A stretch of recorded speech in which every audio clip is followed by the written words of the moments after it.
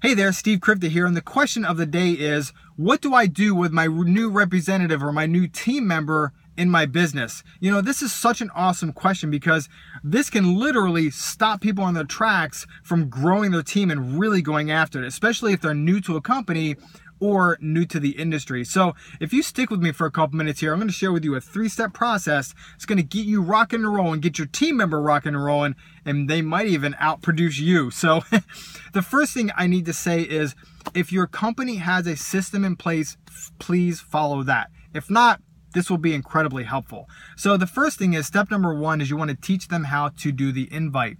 Now, the reason you're teaching them how to do the invitation and giving them a kind of a guideline to follow is because you want them to be confident in talking to the person and confident in picking up the phone and understanding what to say. So the invitation is really simple to follow.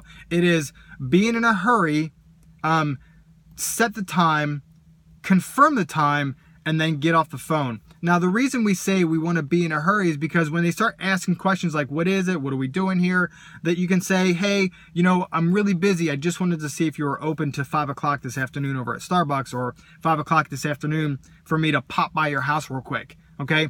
Now, so the reason we follow that, you know, be in a hurry, set the time, confirm the time, and get off the phone is because we want to keep ourselves from vomiting all over the person and basically blowing the movie before they even get to see it. Step number 2 is the setting up the video or setting up your presentation.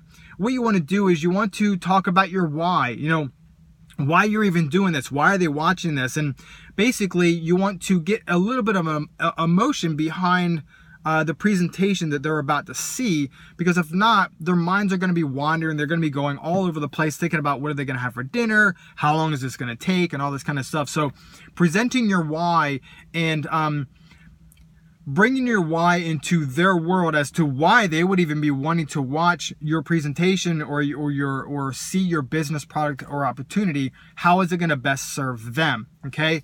Number 3 is how to close. Now, how to close is where people really get caught up because we forget to ask for the sale. So I'm not gonna go through the whole closing process and handling objections and all that kind of stuff, but saying just this simple phrase of, so did you have any questions, or are you ready to get started right now?